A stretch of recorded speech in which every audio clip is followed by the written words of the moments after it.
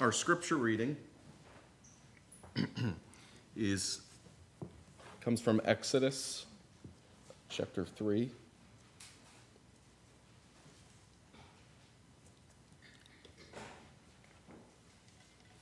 I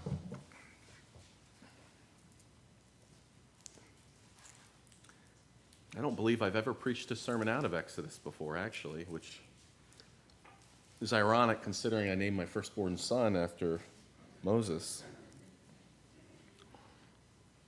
Exodus chapter 3, we'll be reading verses 1 through 5.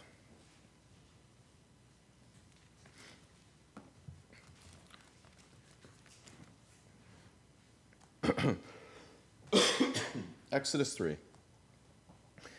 This is the word of the Lord. Now Moses was tending the flock of Jethro, his father-in-law, the priest of Midian. And he led the flock to the back of the desert and came to Horeb, the mountain of God. And the angel of the Lord appeared to him in a flame of fire from the midst of a bush. So he looked, and behold, the bush was burning with fire, but the bush was not consumed. And then Moses said, I will now turn aside and see this great sight, why the bush does not burn. So when the Lord saw that he turned aside to look, God called to him from the midst of the bush and said, Moses, Moses.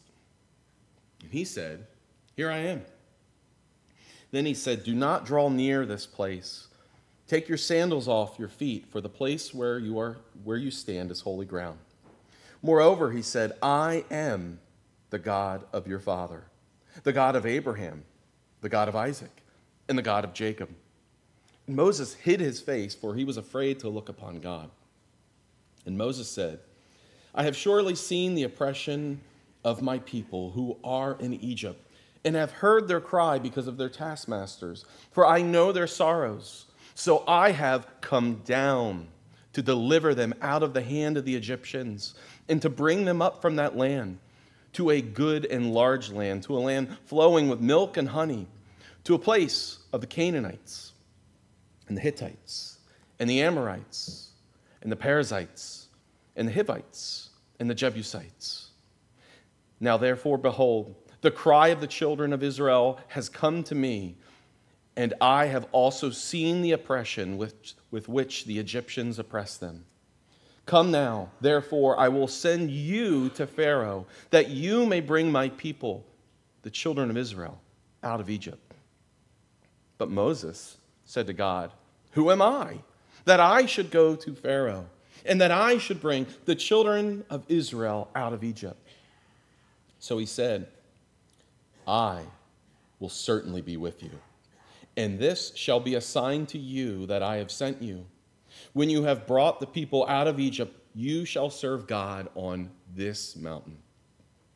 Then Moses said to God, Indeed, when I come to the children of Israel and say to them, The God of your fathers has sent me to you, and they shall say to me, What is his name?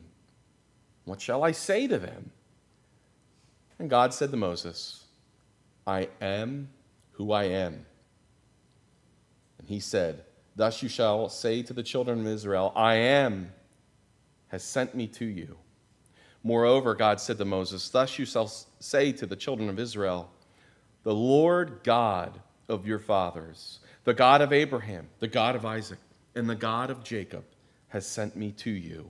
This is my name forever, and this is my memorial to all generations.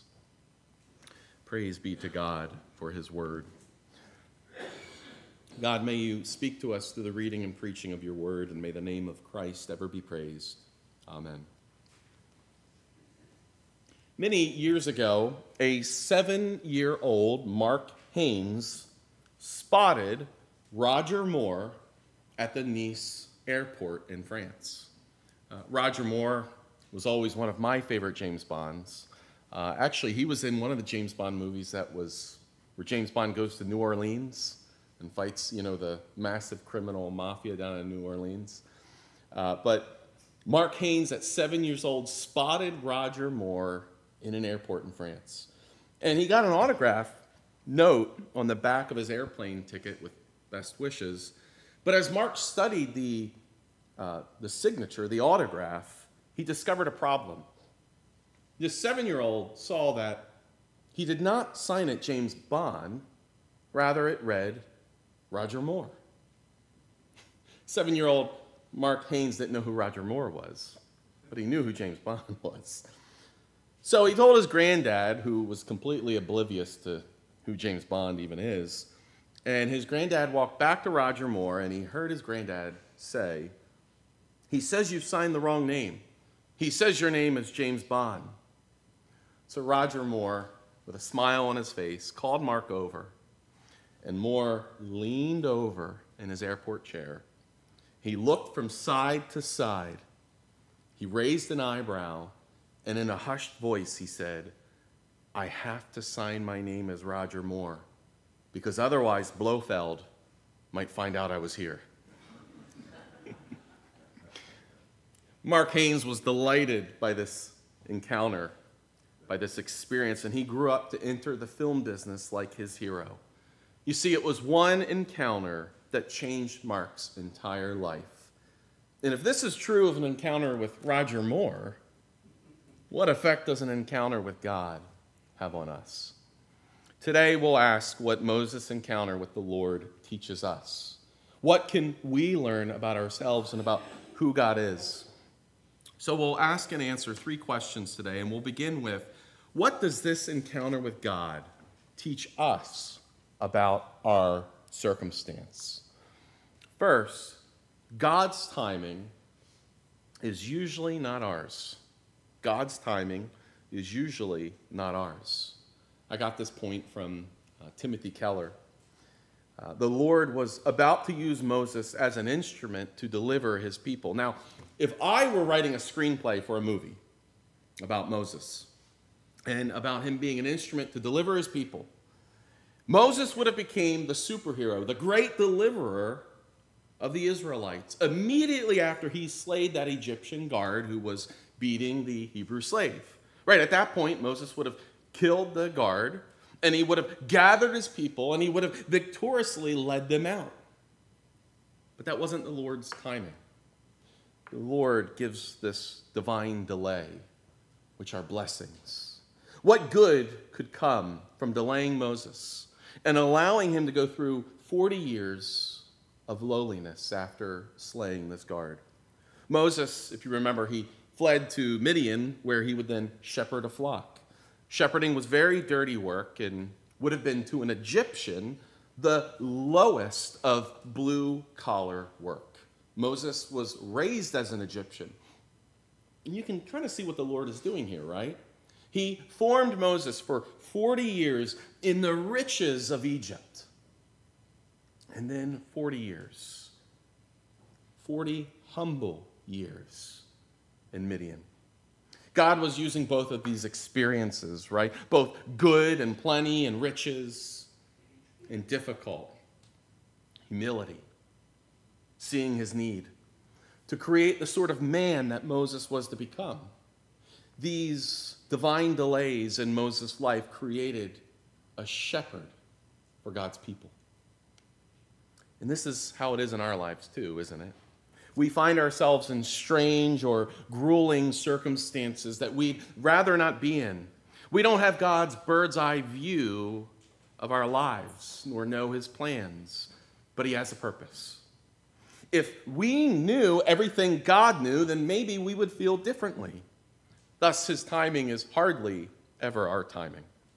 But how many times can you look back on the circumstances in your lives, including the most difficult ones, and then see God's providential hand in it, and see that his timing was impeccable?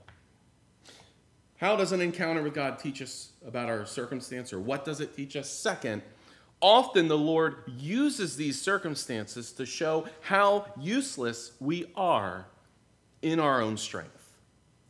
Right? 40 years in Egypt, and Moses thought he was really something. He had the finest education and the finest nation at the time. No wonder why he used his own brute force to strike down an enemy.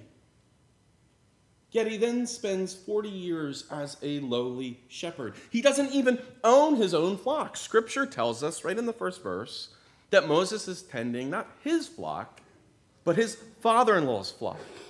God humbled Moses. He goes from, I'll do this myself with my own hands, to a meek man who says, Lord, don't send me. I can't even speak right. It took years of exaltation and humiliation. And then in one encounter with God, Moses saw his place in the world. I was just having lunch with someone just last week, and he asked me about the Lord's timing. He asked, well, if God knew he was going to call me to himself, then why did I have to go through all these years of rebellion and suffering, my own foolish mistakes, wandering away from him? Why didn't he just bring me to him right away? Well, I don't know. I don't know the Lord's plan for each of his people. Why didn't he bring Moses to himself right away? Why did he give Moses 40 years in Egypt, 40 years in lowly Midian, and then appear as a burning bush to him? Well, part of that plan was at least to create in Moses the sort of humility that the Lord wanted from his servant. He wanted Moses to know that without the Lord, he's nothing. Timothy Keller once said, "You're never of any use to God until you feel absolutely useless in general." He says, you're never of any use to God until you have come to the end of yourself. Moses was brought to the end of himself to see his sinfulness and his finite limitations and to know the goodness and the strength of his God. And this leads me to ask a second question. What does this encounter with God teach us about our God? Moses, being a shepherd for 40 years in Midian, he would have known how to live in the desert. Deserts are hot, but at night they can become rather cold. And the shepherds, what they would do is they would actually burn bushes to keep warm. So Moses would have seen a burning bush, but no other shepherds. That would have caught his attention. But the other odd thing is that these bushes would quickly burn up, and then the shepherds would have to light another one, and another one, and another one, right? But this one burned on and on. And as God so often does, he uses our circumstances to grab our attention and thus bring us closer to himself. His appearance as a burning bush attracts Moses' curiosity. And Moses walks closer. And as he approaches, God speaks. That's the first thing we should note. First, God is not silent. How do you know anything about God at all? Well, he reveals himself, right? He's spoken in his word. God is a God who speaks and makes himself known. And if he didn't do this, we wouldn't know anything about God at all. But he does something amazing here for Moses. He doesn't just speak. He appears. What we call a theophany, an appearance of God. He appears as a burning bush. Or rather, I should say, it's actually an unburning bush. He appeared, he spoke, he drew Moses to himself. This tells us that God is not far off. He's not distant. He's not dispassionate. He speaks. He makes himself known. Second, God is self-defining and self-existent. God gave Moses his name. I am who I am, or Yahweh. If you read from the ESV translation, whenever you see the word Lord, and it's in all caps, it's using that very name. It's his covenantal name. And to be honest with you, that name deserves its own sermon. It deserves its own sermon series. But I'm not going to do that today. This name tells us God determines, and he announces who he is and what he's like. It's not up for us to speculate. He determines who he is, and he reveals himself. And also, God doesn't say, I'm like this, or I'm like that. He doesn't say, I am good, or I am whatever. That's referential. God is not like other things. Other things imitate him. He's the original. He is who he is. Self-referential. He's powerful. God needs nothing. He depends on nothing. R.C. Sproul said that God is eternal. He always was or is. He has within himself the power of being. He requires no assistance from the outside, from outside sources, to continue to exist. He's self-existent. Third, God is holy. God is often pictured throughout Scripture as a fire. Think about that. Fire commands respect. Fire commands reverence. There's a reason we teach our children not to play with fire, right? Either they'll get burned or they'll burn your house down. And as Moses approaches the Lord, he's warned, do not come near. Take your sandals off your feet, for the place on which you are standing is holy ground. This teaches us something about God. We have to be careful how we approach God. He gets to tell us how we are to relate to him. We don't get to come to the Lord on our own terms. The Lord reveals how we are to have a relationship with him. Kelsey had a friend she occasionally met with who was a mother whose husband had actually ended his own life. And he appeared, or she appeared rather, to be searching for something. And she would meet with Kelsey. And at one of their lunches, she criticized Christianity and she called it weird. And Kelsey asked her, well, what about the Christian faith was weird? And what did her friend bring up? She brought up the burning bush and asked, well, what was that about? Right? The burning bush, that's pretty weird. But think about this. Fire, which represents God and his holiness, is presented in this appearance of God. And where is the fire? The fire is in and with the bush. Why would the Lord appear as an unburning bush? What is God telling us about himself? It represents God dwelling in and with his people. This demonstrates that God is not dependent on anything. The fire isn't consuming the bush for fuel. But it also demonstrates that God will find a way to dwell with us, never to leave nor forsake us, without his holiness consuming us.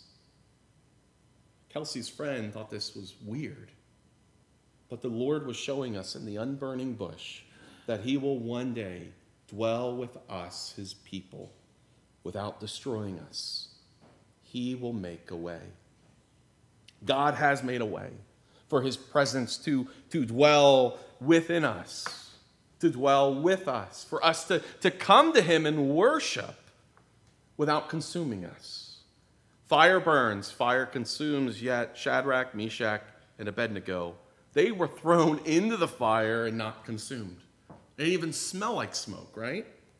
God is self-existent, he's self-defining, and he is holy. And he is relational, speaking to us and making himself known. He desires a relationship with his people, and he will provide a way to love us without his holiness burning us. And this leads us to our last question. What does this encounter with God teach us about our hope? What does this teach us about our hope? First, God sees, he hears, and he knows. God sees, he hears, and he knows. Look at verse 7.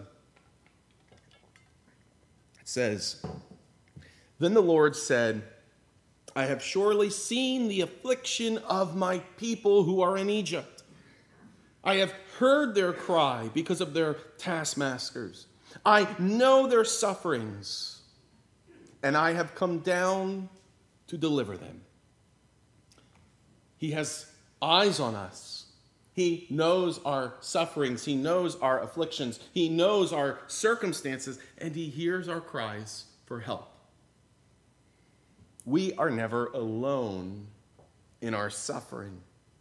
And when the Lord says, I know they're suffering, you got to understand how game-changing this was at Moses' time. during the time of all these pagan religions, when the gods were far off. You'd have to manipulate the gods through sacrifice and further suffering. Sometimes they would offer their children in sacrifice, their infants, to manipulate the gods. But to know in Hebrews, in the Hebrew language, to say you know, yada, it's more than just knowledge of the mind. It conveys deep, personal, intimate knowledge and loving concern for us. God sees the injustices that we all experience, and he hates them. He hates the injustice and the suffering that we experience. William Edgar, who was one of my professors at seminary, is a theologian, an apologist, and a jazz musician. He wrote, "To be known by God is to be loved, to be in the best place you could possibly be. This is because God now bears the burden, not the people. Knowledge here means full acknowledgement and commitment to intervene." What else does this encounter with God teach us about our hope? Second, God is a God who delivers. He delivers. He says, "I know their sufferings, and I have come down to deliver them." There are two important verbs here: come down and deliver. In Hebrew, come down is actually one word. But to come down, to intervene in human affairs, is used in other places of Scripture, right? The most obvious one is the Tower of Babel, right, where the Lord comes down. But although God is high and holy and lifted up, he's not too distant to roll up his sleeves and to enter our troubles. God cares for us and will deliver us. Yahweh says he will deliver. And the other thing in Hebrew is that this word deliver has the sense of to snatch away, right? It actually has violent overtones. In other words, the Lord is telling Moses to tell his people, "I know your sufferings. I've heard your cries. I see what they're doing, and I will rescue you and give them what they have coming." This is a God who cares. Lastly, what does this encounter with God teach us about our hope? That we can have a new relationship with the Lord. We can have a new relationship with the Lord. He tells Moses, "I will be with you, and this shall be a sign for you that I have sent you. When you have brought the people out of Egypt, you shall serve God on this mountain." Now there's two blessings here, at least two. One, God promises to be with us, to be with his people. And two, he promises that we will serve him. This promise, of course, is contained in the image of the unburning bush. A holy God is dwelling with sinful people without consuming them. Right? God with us, Emmanuel. But this promise, this other blessing, that you shall serve God. This word for serve, abad, means to be a slave of, to cultivate, or to worship. To worship. And it's a key word in the book of Exodus. The Lord is delivering his people, in other words, from the abad, from slavery, from the worship of Egypt to the worship of the Lord. Instead of worshiping idols in Egypt and worshiping the Pharaoh, he's going to deliver them to worship God on this mountain. Instead of being a slave to Pharaoh, you will be of service to the Lord. This is a picture of what God has done for us, delivering us out of slavery to our sins to a new life in service of Christ and his kingdom. Paul says, "You are slaves of the one whom you obey, either of sin, which leads to death, or of obedience, which leads to righteousness." You see, the unburning bush, it promised God would be with his people, a sinful people, without consuming them by his holiness. And we live in a relationship with the Lord through worship, in service to him. How does God dwell with sinful people? How are we delivered from our slavery to idols? The unburning bush is ultimately a portrait of our Savior, Jesus Christ, who would lead a greater exodus, and he would deliver us from our sins. In fact, in the Gospel according to John, Jesus actually uses this word in the original language, that he's going to lead an exodus when referring to our salvation. See, that ultimately God would come down like he did here in Egypt, but he would come down to Bethlehem. That he would leave his throne in the heavens like Moses left Egypt, and that he would come to this world to be the even greater shepherd to his flock. That God would draw us to encounter him, to see our lives and circumstances to all be used by him for our good. And that we would have an everlasting hope to be in God's presence forever. Going back to Mark Haynes, that 7-year-old boy, he did enter the film business, and he met his favorite 007, Roger Moore, one more time again. They worked together on a UNICEF project, and Roger Moore was, if you remember, was one of their ambassadors. And Mark said this of working with Roger, quote, "He was completely lovely. I told him in passing the story of when I met him in the Nice airport. He was happy to hear it.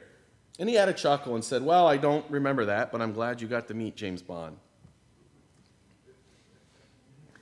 Mark goes on and says, "And then he did something so brilliant. After filming, he walked past me in the corridor heading out to his car. He paused. He looked both ways. He raised an eyebrow and said in a hushed voice, 'Of course I remember our meeting in Nice, but I didn't say anything in there because of those cameramen. Any one of them could be working for Blofeld.'" Mark Haynes said, quote, "I was delighted at 30 as I had been at 7. What a man. What a tremendous man." No doubt, Roger Moore, he had charm, he was sweet, he did a lot of good work for UNICEF. He was a tremendous man. He influenced a lot of people. One encounter with Roger Moore changed Mark's life. But nothing compares to Jesus and an encounter with him, and to receive the deliverance that he has given us in the Gospels. One encounter with Jesus will not just change your life, it will change your eternity. He'll deliver you from your sins. He will deliver you from the bondage of sin. The eternal God of the universe, he bestows his love on you, never to leave nor forsake you, and to work into you the freedom that you have in the newness of a life in Christ, to which you have been delivered. Brothers and sisters, what a tremendous hope. Let's pray.